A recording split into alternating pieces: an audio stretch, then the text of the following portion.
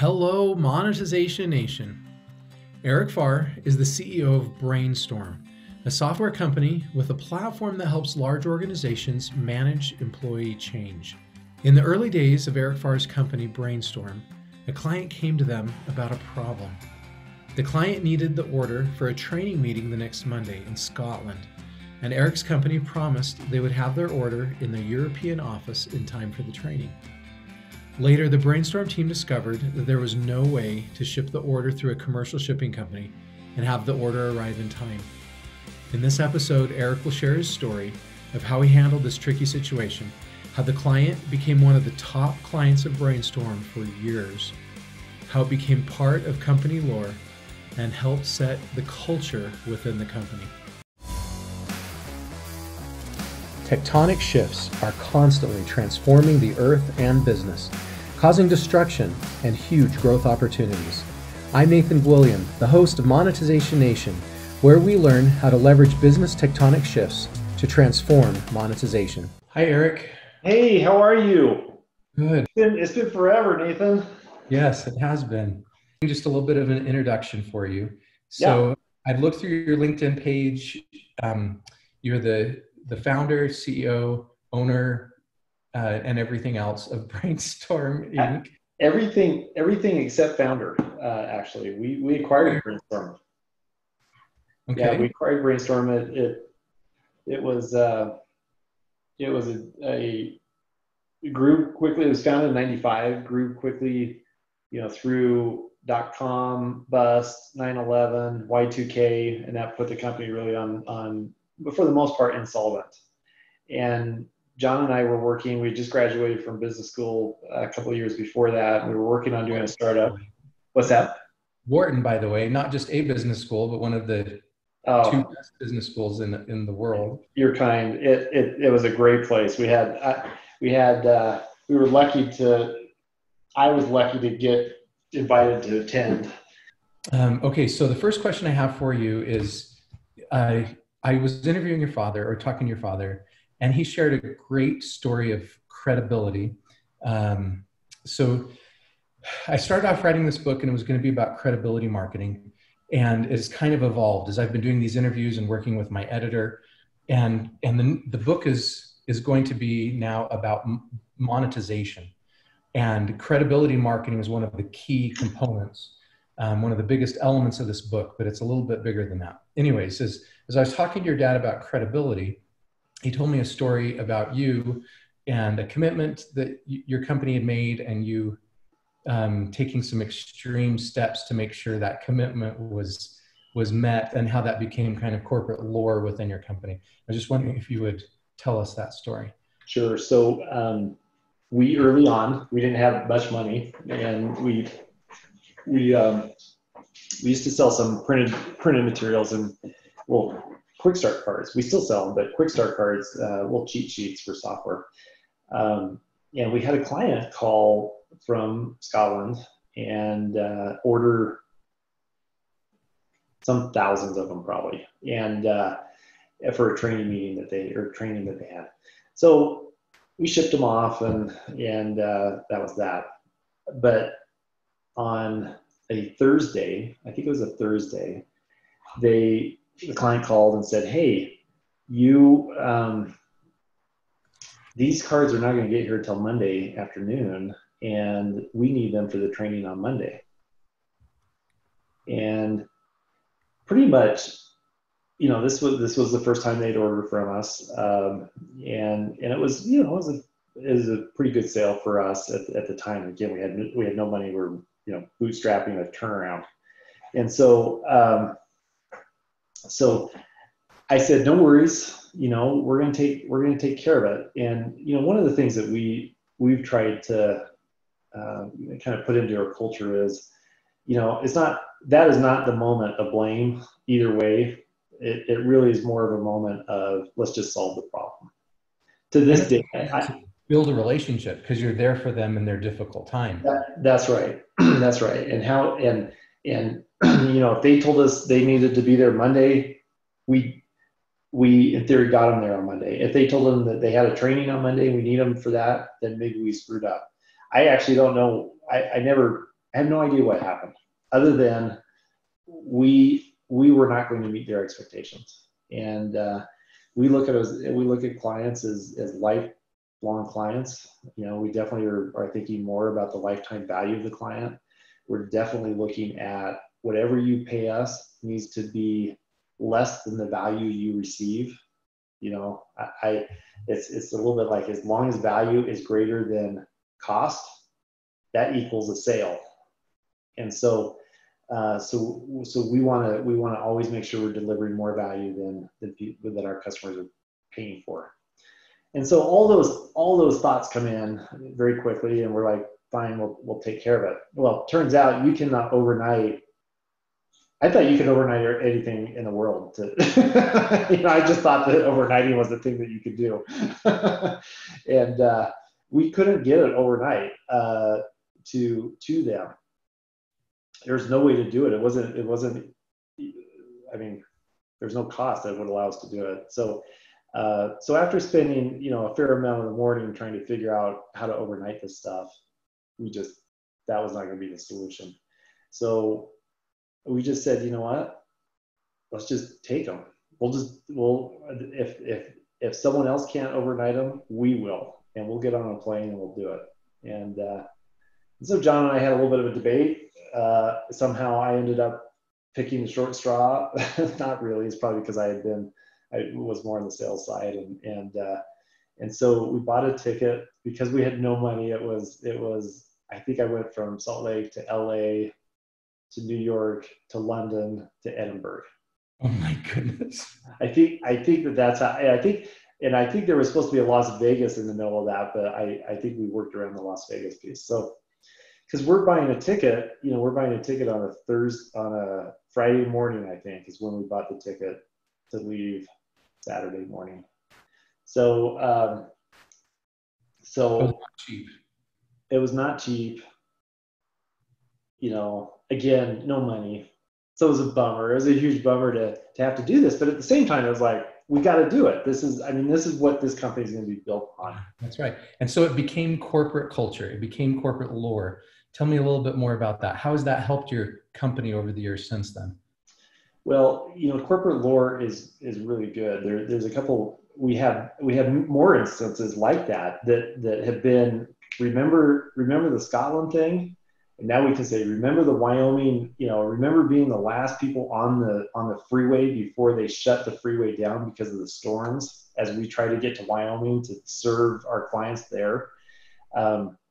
We have built stories on that, and it really becomes, it's one thing to be, to hear the lore. It's another thing to have a rally cry and see the company come together and create more lore. Yes. Right. So yours is the foundational lore, and then but we don't talk about Scotland as much as we now talk about some of these other things that other employees have done. Not me and John as kind of the founders or whatever, but more of employees coming out and saying, look, no, we got to do this. This is who we are. Culture, I'm going to get into a little bit of a culture discussion, but culture, so many people traditionally have thought of culture as perks. Like, oh, this is a great culture. They bring in lunch every day, and we have arcade games and all this stuff. No, culture is the blood of a company. What defines, what are we going to do when times are hard? And what are we going to do when we have a client that feels this way? What are we going to do? How are we going to come together as a team when there's challenges or whatever? I think that's true culture. Yeah, perks and some of that stuff is part of it, maybe an aspect of it, but true culture is this. When we have a client that's struggling, what are we going to do? We're going to blame the client? It makes it hard. I'll tell you, we're not a very good client because we have pretty high, we live a life that is, we have high expectations. I am shocked at how many times I'm like, we would have done that so differently. And to our vendors, the way they treat us, and most vendors, I think, are missing a real opportunity. So the outcome of Scotland though, so I met her on a Sunday evening. By the time I got there, it was Sunday evening. She was amazed. She could not believe it. I was in Scotland for 2 hours. And so she picked me up. We went and grabbed a drink. I gave her the boxes. And by the way, it was like probably 200 pounds of crap I was carrying with me. And I was in Scotland for 2 hours and good thing the luggage wasn't lost. Oh yeah, can you imagine? And so, but they became one of our top 5 customers for many years after that. That's the punchline right there. That's the payoff. And here's the thing though, Nathan, this runs so deep in our culture that we have, I've authorized spending tens of thousands of dollars to solve the value question, the value balance, knowing 100% that customer is not going to come back. So you do that because who you are and not because you're going to get the payoff. The payoff was great, but we would have done it anyway. Yes. And we have done it anyway, and we continue to do it anyway because it's the right way to do it. I love it. We promise something. It's the culture by that promise. Yep. And it's important for the customer. It's important for the customers to know that, but it's equally as important for our employees to know that. And then we just want to feel right about what we're doing. All right. Let's talk monetization really quick. Yeah. You do some interesting things because you're a SaaS company. And one of the core sections of this book is called continuity. So it's the recurring revenue streams. Yeah. As a SaaS company, you have those recurring revenue streams. Can you tell me a little bit, any secrets or strategies or stories of running a continuity revenue stream business?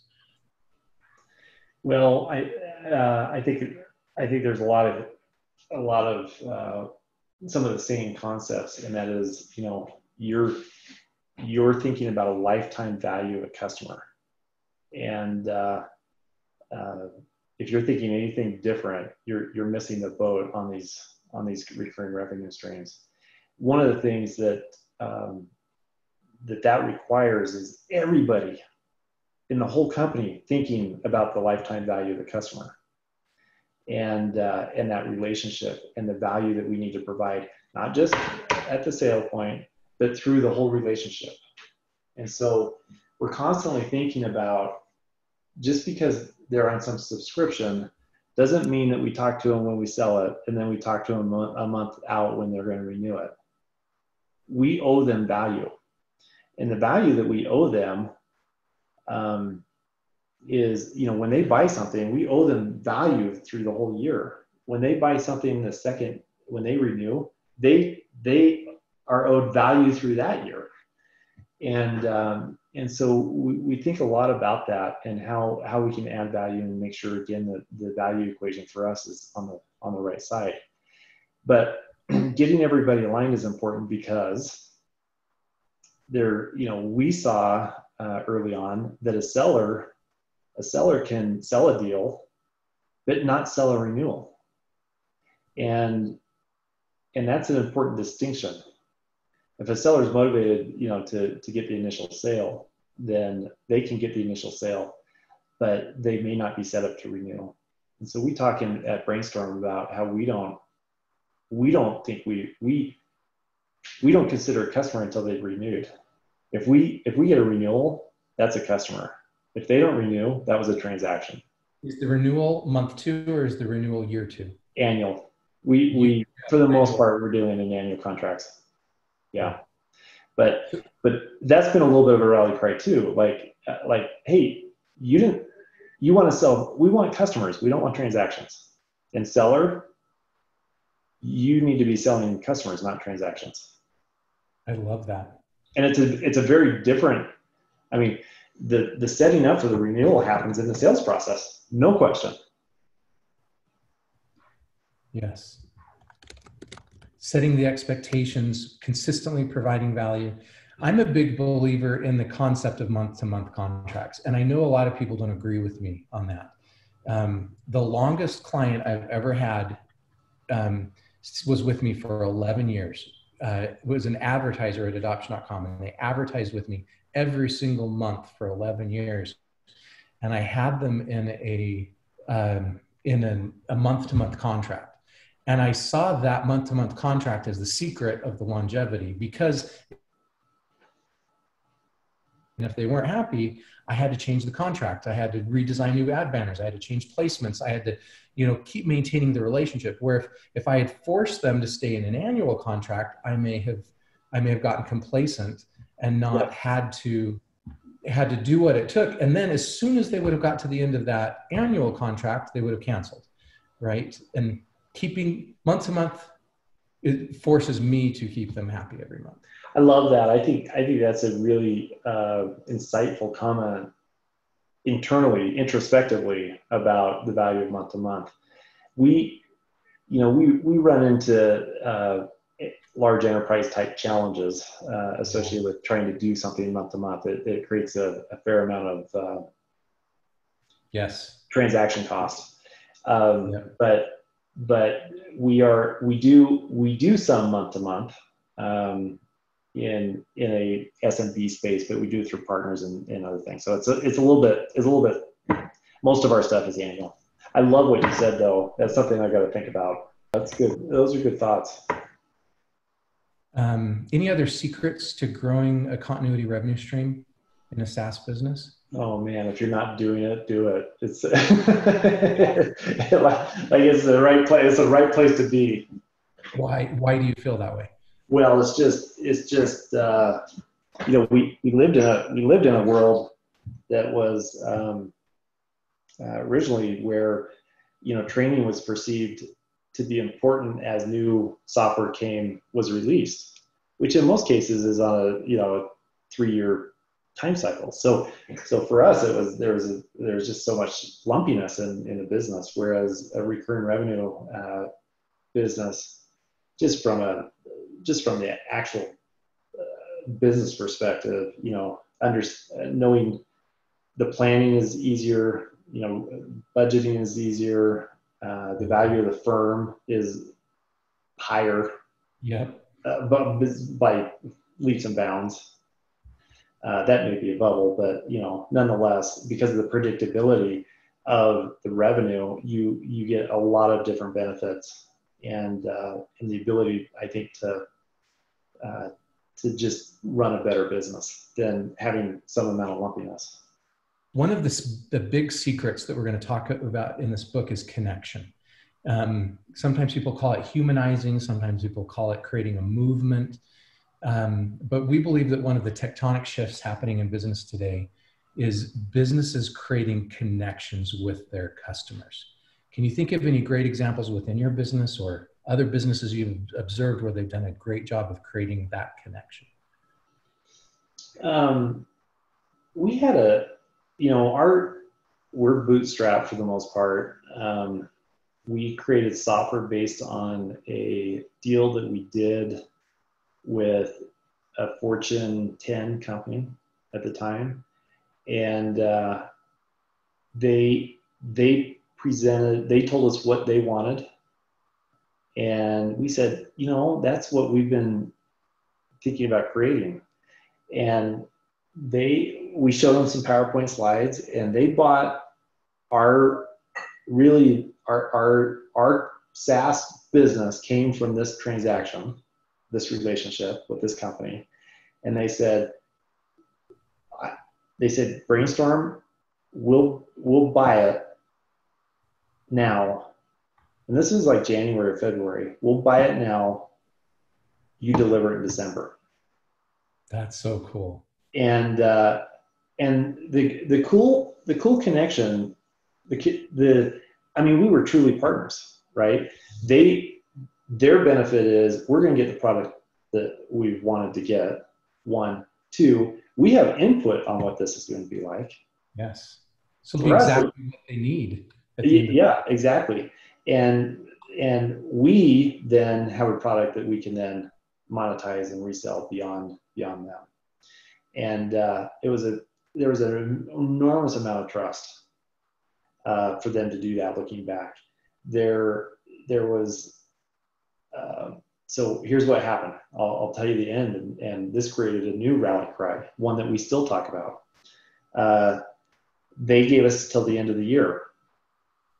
In about the first week of December, they called and they said, we actually need it by the 9th or something like that. So consider December 1st, they call and they need it by the 9th. And the reason they need it by the 9th is because they're hard coding. This is before true SaaS. They're hard coding it onto every computer. And this is hundreds of millions of dollars that they're spending on a total refresh of both hardware and software. And they're going to hard code this software into each computer, and they need to build December 9th so that they can prep the computers and all the technology by the end of the year. We get it. We're cutting like 2.5, 3 weeks after development. If you can make it happen, great. Same thing. Got the team in the room. This is it. What are we going to do? No, we're going to freaking do it. That's what we're going to do. And it was like December 2nd, I think in about 48 hours, we had hired 40 people, cousins of cousins, and I mean, just whoever. And we ran 24 hours a day, brought in 3 meals a day. I know John and I went into the office on a Monday. I don't think we got back until a Thursday, just long enough to take a shower and go back to the office. We were absolutely cranky, and we got it done.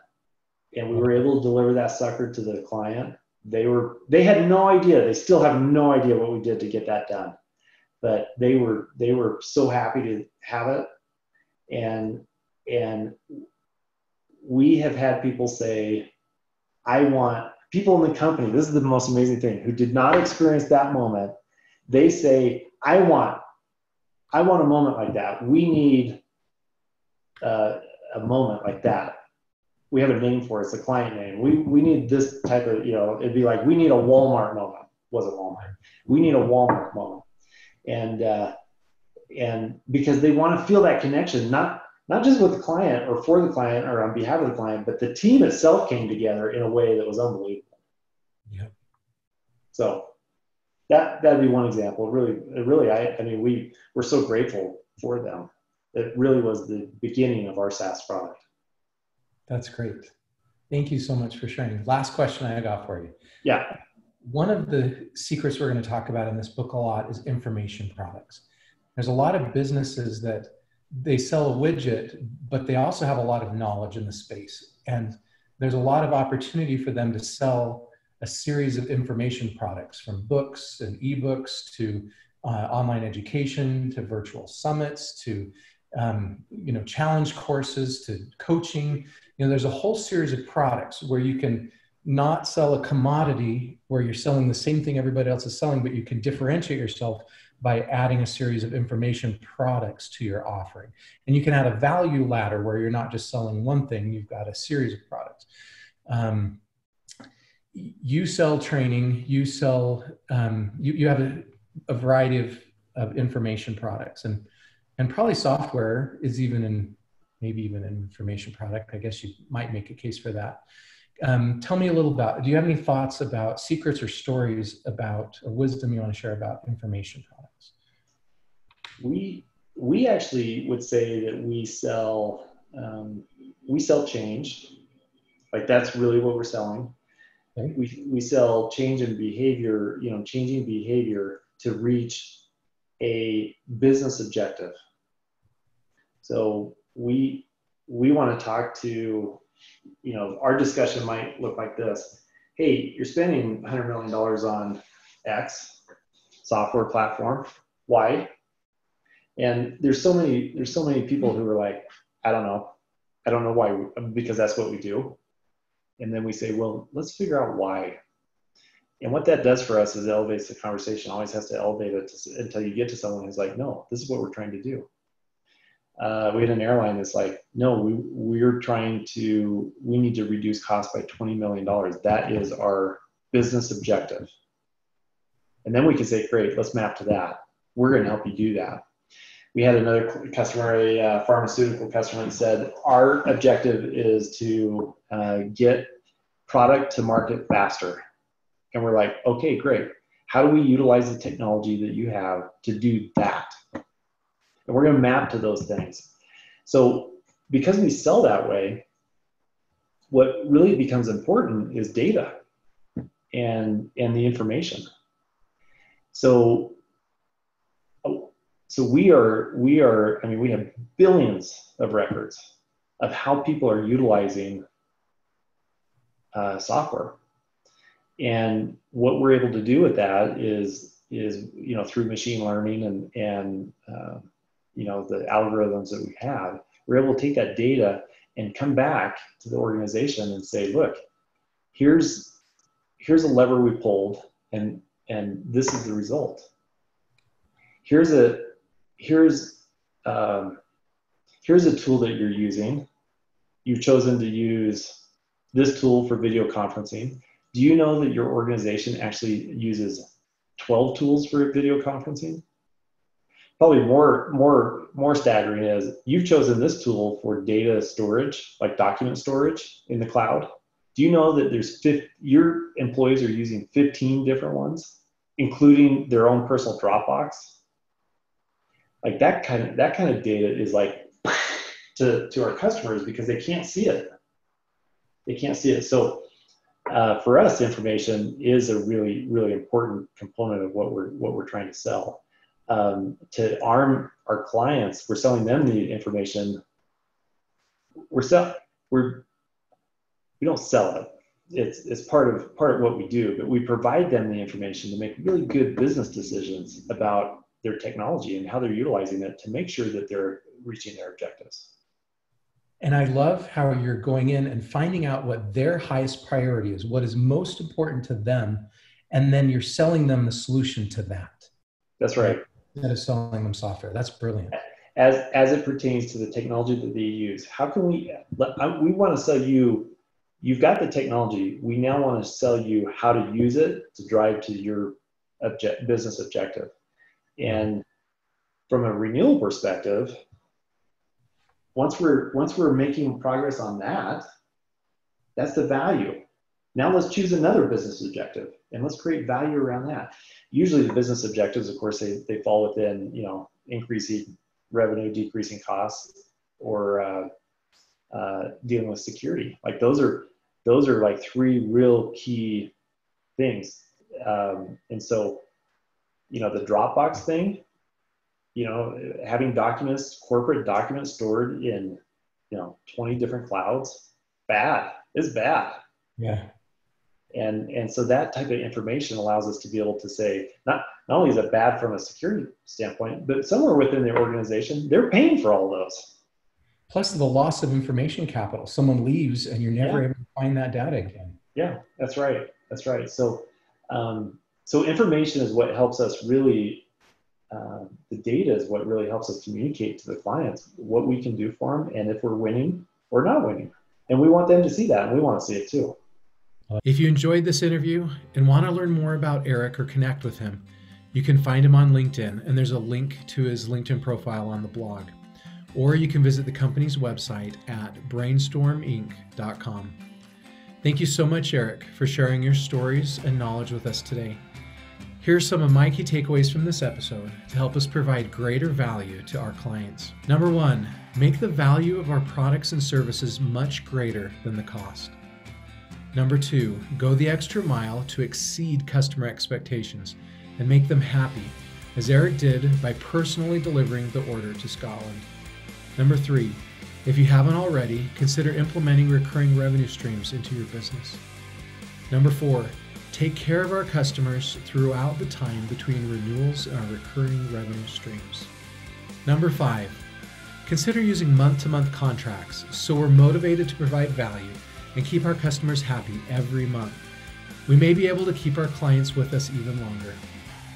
Number 6, create a culture that when a client needs something that seems impossible, our team can come together and make it happen.